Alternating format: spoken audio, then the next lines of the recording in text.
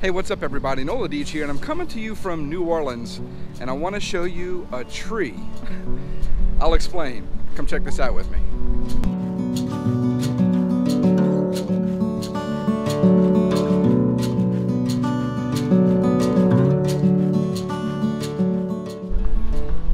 This is Bayou St. John. I've been out here before. There's a rich history to this area. This has been here longer than New Orleans has been a city. But there's something not far from where I'm standing. A tree, a special tree over here that I want to show you. Now you might think, what is so special about a tree? Well, this isn't just any tree. This tree has survived Katrina and other hurricanes as well, but it has been turned into something a little bit more special than just your normal tree. And here it is. Now from a distance, it looks like just a dead tree.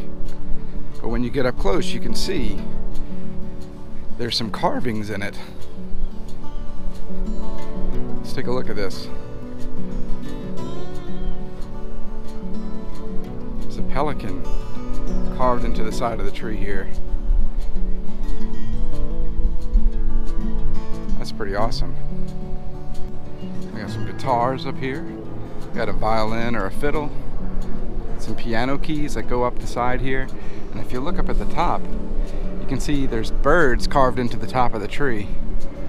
That is incredible. And right on the side, carved into the tree, is the artist's name that did this, Marlon Miller. So the story behind this tree is it was just a regular tree, just like these other trees lining Bayou St. John. But this particular tree survived Hurricane Katrina. The winds didn't damage the tree, the rain and the flooding didn't damage the tree. But in 2012, Hurricane Isaac struck, and a bolt of lightning hit the tree and killed the tree. But the tree remained, and during one of the Bayou Boogaloo festivals, they hired a chainsaw artist to come out here and carve up the tree a little bit, and that's what happened, and that's why the tree is all carved up. And it's pretty amazing that the tree is still here. It's not going anywhere, hopefully. And on this side here, you've got a fleur-de-lis. A gentleman with an eagle on top of his head.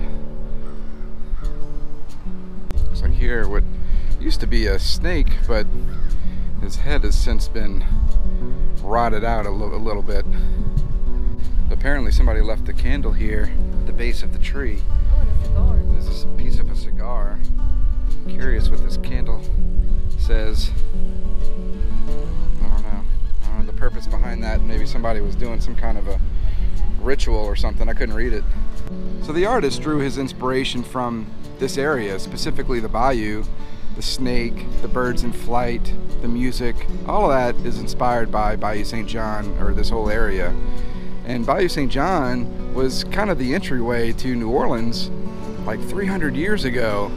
And I don't know if this tree is that old, but it could be, and if it's that old, then this tree was here as long as New Orleans has been a city. This old oak tree. That's amazing.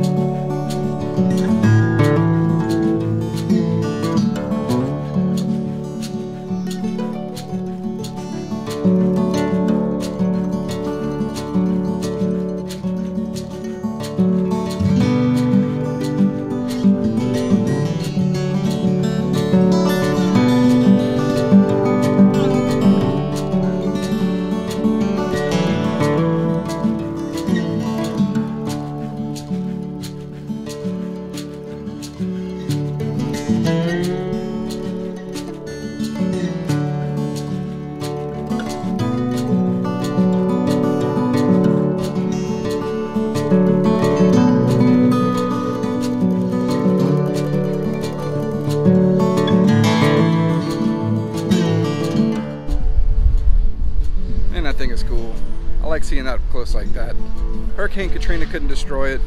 Hurricane Isaac may have tried to kill it, but it's still there. And it's gorgeous. I mean, the carvings on that are unbelievable. Thank you for watching. I hope you enjoyed a little lanyap. From this Who Dat, go pass a good time.